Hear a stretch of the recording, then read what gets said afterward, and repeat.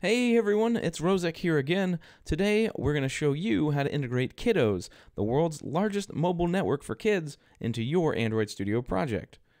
If you're ready, let's go. Alrighty, here we are at enhance.co. To get started, we're going to go up to this little green button here called Enhance My App and click it. This takes us to step 1, where we can select the different services that Enhance offers. Today, we're working with interstitial ads, so let's scroll down and click where it says Interstitial Ads. After clicking, we want to scroll down and choose which program we use to create our app. We're working out of Android Studio today, so we're going to go ahead and choose Android. After selecting Android, we want to go down and get our drag and drop library.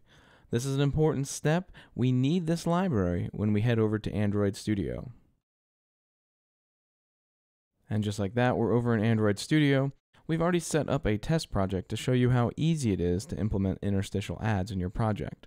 The first thing we need to do is import our drag and drop library. So we're going to head right over here to the App button, and we're going to click New. And we're going to add a new directory. We're going to name the directory libs, L-I-B-S, short for library.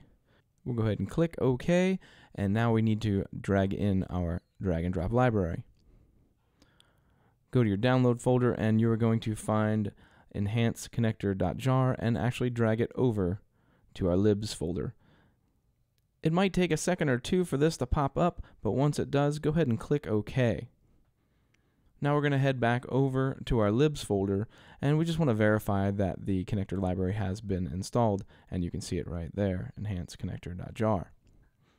So from here, we're going to scroll down to the build.gradle area, and we're going to go ahead and add this line right here. We'll go ahead and highlight it for you so you can see it.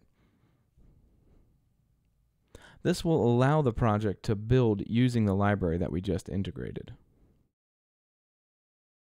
Heading over to the source folder now, we're going to choose a layout that we had previously built. Activity main.xml. You can see we have already set the button to call interstitial ads. For reference in the code, we call it show enter button. Now let's head over to main activity Java. Once we're over here, we can see we've already set up our button, and it's referencing our show enter button.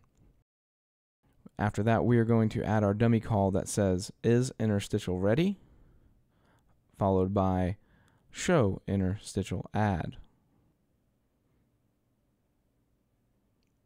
Now that we have those calls in place, it's time to generate our APK.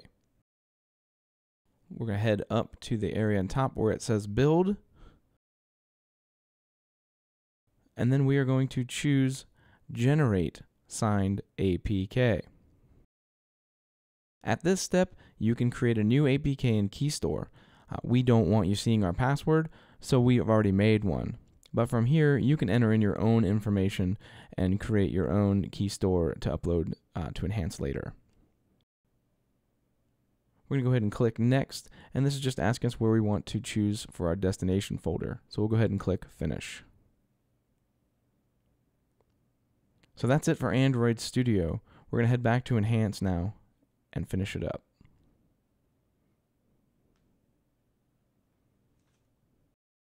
Before we head back over to Enhance, I wanted to stop right here at our emulator. I wanted to show you what it looked like when we clicked an interstitial ad before enhancing. We'll get this little banner that pops up right here. It says Enhance Interstitial. Well done, this is a dummy interstitial. A real ad will appear when your app is enhanced. Now we know everything is good in Android Studio, so now back here at Enhance, we are going to go ahead and upload our file.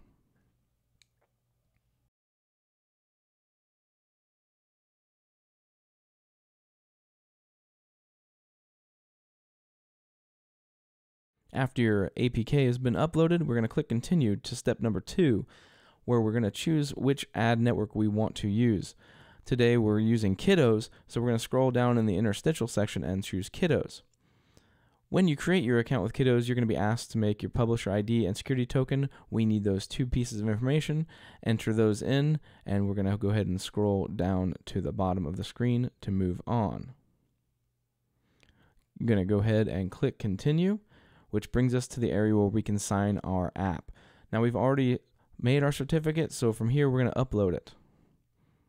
There's other options where you can just sign for testing, but if you don't sign your app, it's not going to work. After you upload your key store, enter in your information, and you will scroll down and click Enhance Now.